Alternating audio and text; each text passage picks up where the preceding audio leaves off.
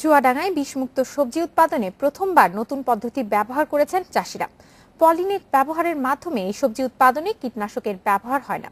Net কেনার বাড়তি খরচ থাকলেও বিষ, সার ও সেচ নিয়ে খরচ কমে, তাই কৃষকরাও আগ্রহী হচ্ছেন।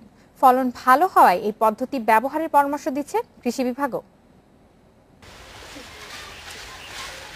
চুয়াডাঙ্গায় এভাবেই উৎপাদিত হচ্ছে বিষমুক্ত সবজি। গত বছরের অক্টোবরে কৃষি বিভাগের সহযোগিতায় দেশে প্রথম এই জালে ঘেরা পদ্ধতিতে সবজি চাষে উদ্যোগী হন চাষিরা। পুরো ক্ষেত পলিনেট দিয়ে ঘিরে সবজির সুরক্ষা দেওয়া হয়েছে। পরীক্ষামূলক এই চাষাবাদে সফলতাও এসেছে। সদর উপজেলার বোয়ালিয়া ও সুখদিয়া গ্রামে সব মিলে 1 বিঘা জমিতে বাঁধাকপি চাষ করে সফলতা পেয়েছেন চাষিরা। চারা তৈরি থেকে ফসল উৎপাদন পর্যন্ত পুরো চাষাবাদ পদ্ধতিটাই পলিনেটে ঘেরা। ফলে খেতে পোকা ঢুকতে পারে না, তাই প্রয়োজন হয় না কীটনাশকও। একই নেট কয়েক বছর ধরে ব্যবহার করা যাবে বলছেন কৃষি বিভাগ।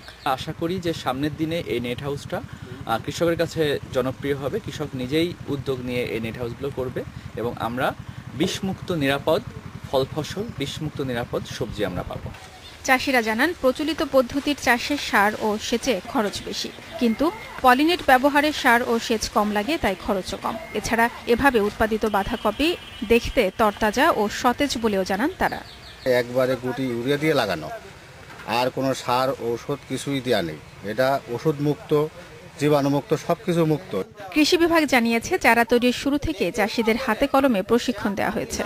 ভিতরে দেখা গেছে অত্যন্ত উন্নত এবং সুন্দর। ভিতরে কোনো কীটনাশক, ছত্রাকনাশক ব্যবহার করা হয় নাই, বাইরে করা হয়েছে।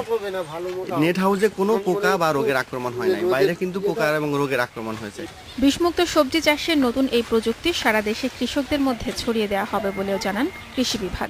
যুক্তরাষ্ট্র ভিত্তিক ওয়ালমার্ট ফাউন্ডেশনের অর্থায়নে আন্তর্জাতিক সার উন্নয়ন কেন্দ্র IFDCর AVPI প্রকল্পের আওতায় চলছে এই বিষমুক্ত সবজি উৎপাদন। Independent news desk.